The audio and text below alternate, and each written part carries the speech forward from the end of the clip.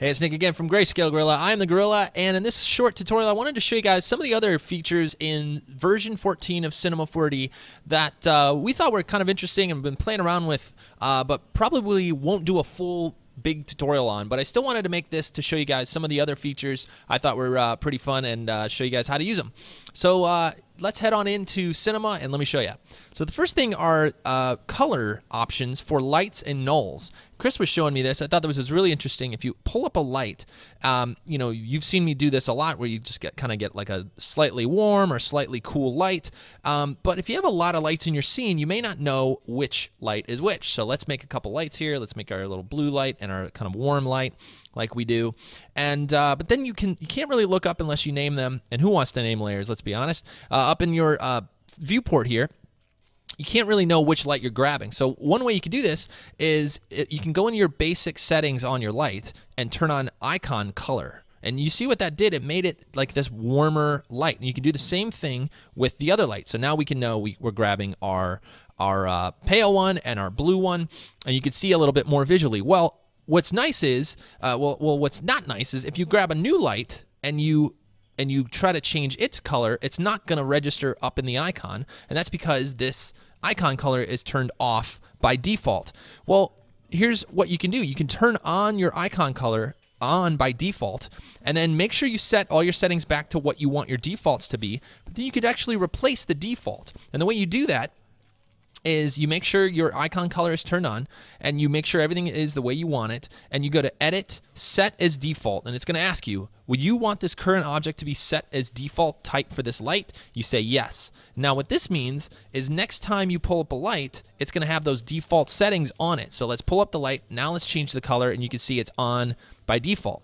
This is pretty cool. Well, this also works for nulls. Now nulls, I use nulls all the time to either use it in hierarchy and have things under it, or just to organize things. But you can also color your null. So if you go to the basic tab on your null, you do the same thing. Turn on icon color, and in this case, it's not a slider for the light. It's this display color. You could say use color on, and now I could say call this the red null, and it's going to show up in the viewport whatever color I pick here. So this might be a nice way for you to organize things and just see visually instead of with an icon, kind of maybe see colors on how things are set up in your scene and in your hierarchy. So anyway, that's colors. Next, we have the camera morphing. So let me show you that really quickly. I think I have a scene here set up with just kind of a low-res version of the city kit here. What I want to do is fly a camera through it. And let me show you quickly how to set this up. So the camera morphing tools allow you to set up two cameras and then morph between them. So let's set up our first camera, which is, let's say, right here. And then let's duplicate it, move it down, and turn it on, and then zoom in. Maybe do a little city fly through here. So we're flying through the buildings, and we're just going to fly right through to here. Okay, so that's camera 1 and camera 2. And also in 14, the camera morphs between it just visually in the viewport. So that's kind of nice. It's really nice if you have a lot of cameras and you're moving around, and all of a sudden you end up on a camera, you don't know where it's pointing. That'll kind of show you in an animation kind of jumping between the two. So this is kind of a cool feature also. But to animate this, what you do is you grab both cameras, you grab just grab both of them in the object view here, and go to Create Camera Camera Morph, and it will automatically set up a new camera that has these two cameras on it. So if we turn on this camera, Morph camera, we can use this blend slider to then animate between each camera. And this will work with more than two cameras. It'll work with as many cameras as you throw into the system, but it's just a nice, simple way to set up a really quick camera setup. The last thing I wanted to show you was in the picture viewer. Now the picture viewer has a new tab. It's called Filter. And this, let me make this a little bit larger so we could see it. I'm going to go to full screen mode here so we could see everything. I'm going to make our image a little bit larger.